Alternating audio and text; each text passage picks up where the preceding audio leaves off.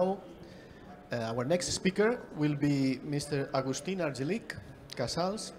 He's the principal consultant of Argelic Networks.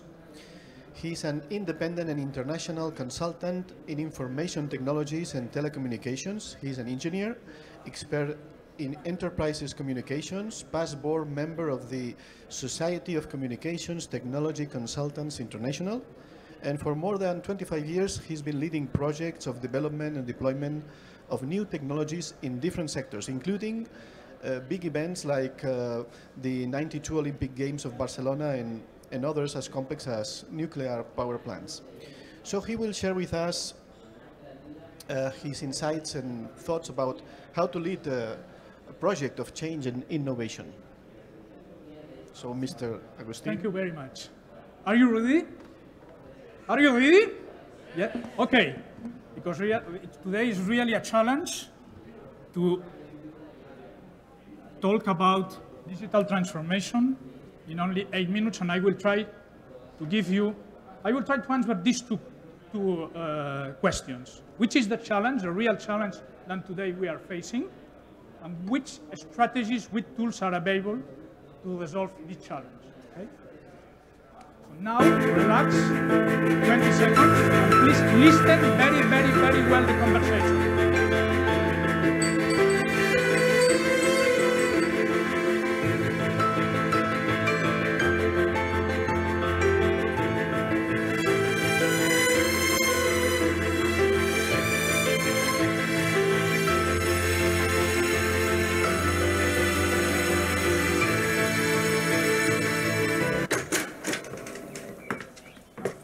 But why would we ever want to telephone at Downton, my lord? Well, they have their uses.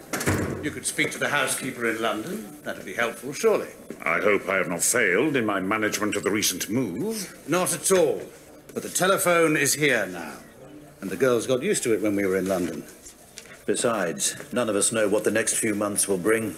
Because of the Archduke's death. Austria won't get what it wants from Serbia, and now Russia's starting to rumble. Well, there's not much we can do about that.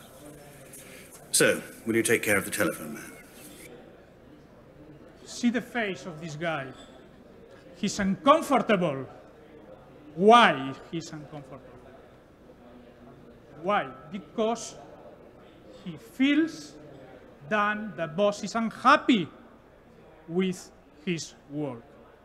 Has I failed in my work? This is the real challenge. To change, not because you are doing bad your job, because there are other tools that can improve your work. So, we must understand that it's difficult to change, that the humans only change when we really realize that there is no other option. We procrastinate, we delay our decisions. Please, don't read this book. This is the ancien regime. Corinne Meyer, 15 years working at Électricité de la France, doing nothing every day for 15 years. This is the ancien regime. Remember, we must survive, and we survive if we change, if we adapt to the new ecosystem. How is this new ecosystem? It's polyhedric, it's complex. Pope Francis' sentence. And how can we work in these new ecosystems? The future is to work in multinational, multicultural teams located in different places of the world, working on projects, working on network. And this is very, very, very, very powerful. Like Dr. Mario Alonso Puig tells, creativity begins when you are able to link different concepts, different ideas, that apparently there are no connection between them. Renaissance. To get a great disruptive idea, you must be Renaissance. So, which is the solution?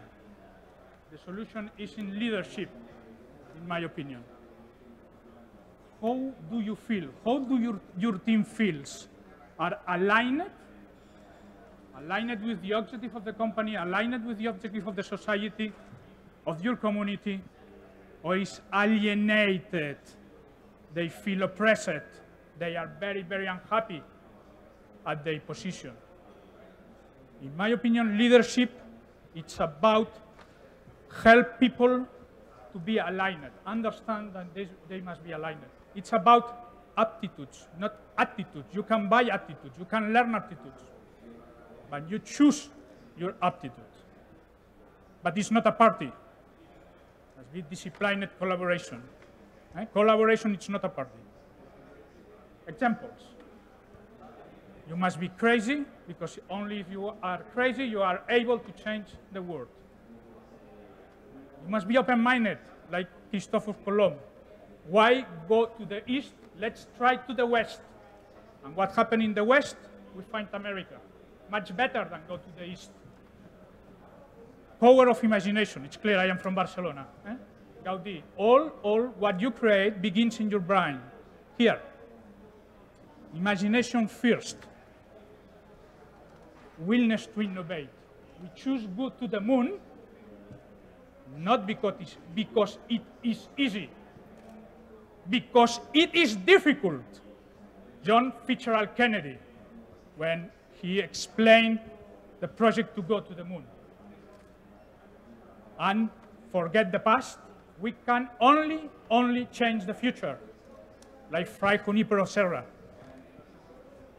So, excellence organizations only can believe in constant improvement and change.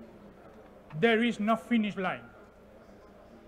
But probably one of the best sentences about the leadership that we need today, from Chinese philosophy. A leader is best when people barely know that he exists. Why? Because it's everyone who must change, everyone who must make the decision to be a builder, not to be a destroyer. Everyone. You cannot put a police beside every employee, every guy, every citizen. It has no sense. It doesn't work. You must be interdependent. Like Steve Covey. 8 habits to be efficient. And when you are efficient, you are independent. You can work in team all together in a multicultural environment. Be efficient, it's do the work well without waste time or energy. What we can do, it's very, very important today. When you face a digital transformation, you must sell. You must sell the project. You must sell the project to the C-level. You must sell the process to all the people. Very important, because they must change. There is always a mistake here, that you need time and you need money for training.